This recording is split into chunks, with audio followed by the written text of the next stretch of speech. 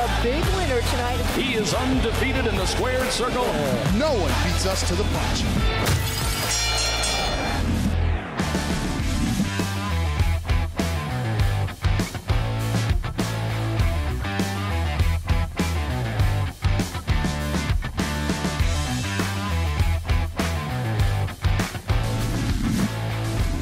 Congrats, Jake. What a victory here in England, beating an English fighter. A back-and-forth battle that was unbelievable, right? Yeah, man, it was awesome. London's awesome. You know what? Something like that, that'll wake you up in the morning, boy. Forget coffee. You just get one of those in the morning, you're good to go. Now, how did you see the fight? Going back and forth, you had him down early, then he had you down, then you came back. Honestly, I dropped him with that first overhand right, and then I got a little bit too hungry for it when he started catching it. He was a bit slower than I thought he would be with his in and out. I thought his dashes would be faster, but some of his I thought his punches were faster than I thought. So, and he hit a little bit harder than I gave him credit for. So we kind of played rock'em sock'em robot. We kind of canceled each other out. He was trying to be slick, I was trying to be slick, and we were missing a lot. So then we were like, F it, let's just throw right hands. And then mine was just a bit harder. How did you feel after you've been down on the floor? When you got up, how were your legs? I was fine. I could have got up earlier, but you want to play, dude. I'm a wily veteran. I'm a 36-year-old. I've been fighting for 20 years professionally, over 40 fights, pro kickboxing, pro MMA. I've done underground bare knuckle years ago before BKFC was around. So it was a clean shot. I didn't see white, and I was fine, but I wanted to take the full count.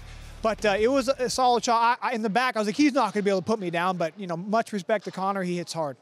It was basically a battle of overhand rights, right? And this is how the fight ended. Would you have given him a chance to continue at the end? Look, this is the same thing that happened in my last fight. I stopped Gertz on a cut. It was a bad cut, but Connor's a warrior, and I'll rematch him anytime. And, you know, I don't like it when they stop fights like that because I'm a guy of honor, and I want to give a warrior a warrior's death. And I didn't get to give him that warrior's death. I wanted to put him to sleep. But I'm not a ref. I'm not mad about it. I understand why he's mad. I would have wanted him to let it go because I wanted to go hard that last round and blow the fucking roof off, but I can't do anything about it, so.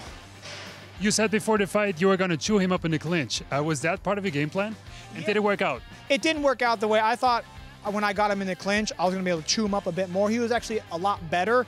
I got a little bit too greedy for the overhand right. I honestly could have thrown it more, but I kind of, when you land a solid shot, you want to just keep repeating it. I had a dream, by the way, I knocked him out with overhand right, so, you know.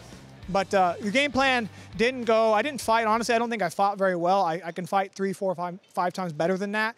But it is what it is. I'm sure he had problems, and he didn't perform at his best either.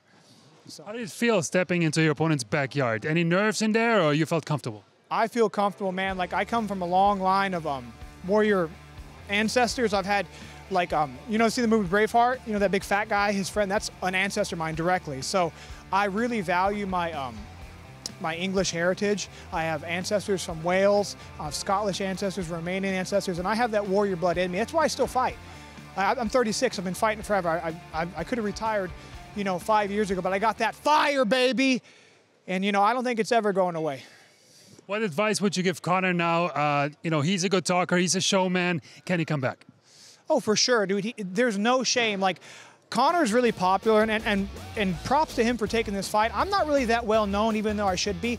The people who've been around for a long time know how dangerous I am and know how good I am. But I'm not really like a big social media guy. I'm more in the real world. I have kids, I have a business. I'm really focused on real life shit. But yeah, he can come back, you know, easily. He's very technical. He's a young guy, he hits hard. This is a learning experience, man, and he has some fucking balls. Connor, I respect you a lot, you have some balls. A lot of guys wouldn't have got up after that first overhand right, but he came back and started banging. So he'll be fine, man. He'll be, in 5 years, I'll be retired and he'll be a champ and we'll have a beer. Now this is a stacked division, right? The welterweight division, he was ranked number 5. Now you took over his spot. Do you want a title shot next? Whose fucking belt is it, baby? Yeah, of course. Come on, look, I'm a quiet guy. I'm kind of a weirdo, whatever, but dude, let's go. Go, let's go. Paul Amino, let's do it. I'm a guy who loves fighting tough guys. Look, I'm a warrior. I want to fight real warriors. I don't want to fight any non-ranked opponents. I'll fight anyone 65 or 75. Don't care. Title shot, though. You said it, Dave. Dave Feldman, come on, don't do your boy dirty. You said title shot. Let's go. Question, did you ever know what was the deal with the bra yesterday or the bikini top that he had on? Oh, he wanted to look pretty for me, baby. He wanted to look pretty. I have no clue. I think he has OnlyFans sponsors. So fair play to him. I told him, I was like, how the f am I supposed to be all mean in your face now? You coming out there with a bra. But I have no idea, man. That might be a thing you guys do over here. I don't play that shit, so. Now, you have a lot of experience already, MMA and also bare knuckle. What's the biggest challenge to prepare for a bare knuckle fight? Man, there's just nothing like it. I've done, like I said, pro kickboxing, MMA for years. I fought for the UFC, fought for Bellator. I'm the current unified super lightweight champion. And man, there's nothing like bare knuckle. I think BKFC's done a really good job. I prefer watching BKFC. I don't really watch MMA anymore. It's so exciting, and it's a pure combat sport. You can't block. You can't sit there and Philly shell. You have to kind of rely on more instinctual stuff. There's nothing like getting hit with a bare knuckle. I'll tell you that. It'll wake you up. So, you know, to be honest with you, there's just nothing you can do to get ready for it. You just got to get in there and get it done. Any family or sponsors you would like to thank? Whoo, yeah. I had this whole speech and then I got punched in the face and I can't remember. I want to thank everyone who supported me. Like I said, I've been around for a long time. I've had my up and downs. A lot of people kind of, you know, earlier in my career, I was undefeated, 19-0, and then I lost a couple. People stopped believing me, but I never quit believing in myself, man. So everyone, Jennifer, Joe Wilk, my boy over here, Pedro, my mom just passed away. Mom, that fight was for you. My mom died last month. So, yeah. Jason, everyone, you know who you are, man. I love my kids. I love my family. I love my community. Manhattan, Kansas, stand up. Also, by the way, this is off topic, but free Andrew Tate. Free Andrew Tate. Andrew, if you need some loyal, strong muscle around you, someone to get your back at all times, I could use a job, so hit me up, baby. I'm Gypsy Jake Lindsey with Bare Knuckle News, and nobody beats us to the punch. Let's go.